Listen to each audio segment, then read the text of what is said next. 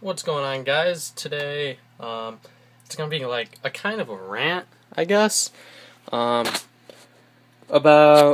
G36C barrel. And here is my Echo 1 G36C barrel, outer barrel that is. And you can kind of see, if I can get the camera to focus.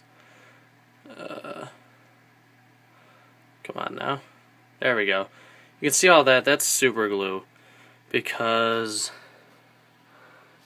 this plastic barrel loves to break when I install my inner barrel, because you have this huge spring, and when you put the inner barrel in the G36 outer barrel, you have to like push it in, turn it, and then this huge strong spring pushes it back out, so it's like perfect with the air nozzle. And this spring puts a lot of stress on this cheap plastic.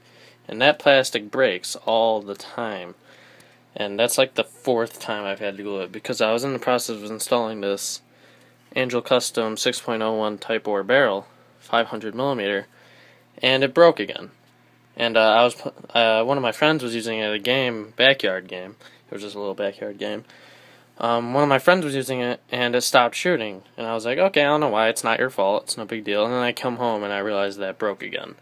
So, I guess this little rant is just me saying, I really want a metal G36 outer barrel, simply because, so it doesn't break. Because I know for realism, the G36 is polymer in real life. But in Airsoft, can I just have a metal outer barrel so it doesn't break all the time? Because if you're gonna have this setup, and my hop-up broke too. Like, they're supposed to, you can see this tab right here.